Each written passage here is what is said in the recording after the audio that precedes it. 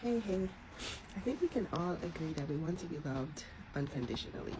We would love for that one person to love all our flaws, all our curves, the little things that, that's not so perfect about us. We would love to be loved um, unconditionally.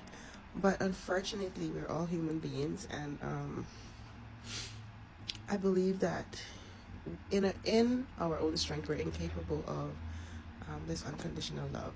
But I know that we can find unconditional love, and that's in Christ Jesus. He's the only one that knows us inside and out. He knows the nastiest thoughts that we've had or might be having right now.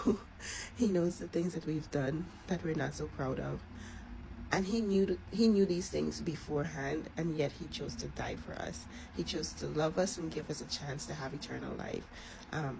And I believe that is the epitome of love, because if I knew certain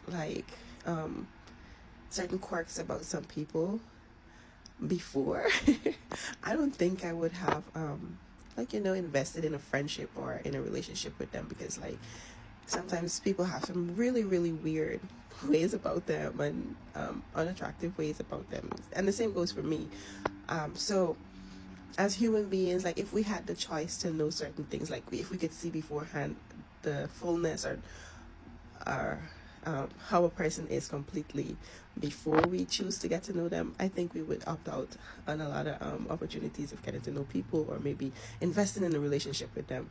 But to think that God saw the entirety of who we are. He knew from the beginning of time. He knew our flaws, our ups, our wickedness, our mistakes, everything he knew about us. But yet still, not only did he just choose to love us, he chose to die to demonstrate how much he loved us, with prior knowledge of how we're going to disobey him, how we're going to betray him, and all of these stuff. He chose to give his life up to demonstrate that, yes, I do love you.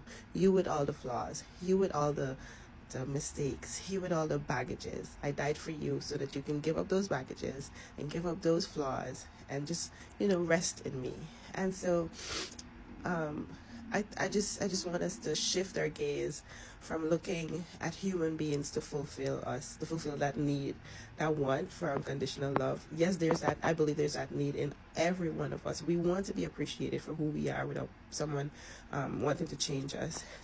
But I just think we need to shift our focus on who we receive it from, because God is the only person who is capable of loving us unconditionally, seeing us for who we are, and still choosing to die to give us life, and life more abundantly. So yes, we can be loved to the fullness of the extent of love, however you want to put it.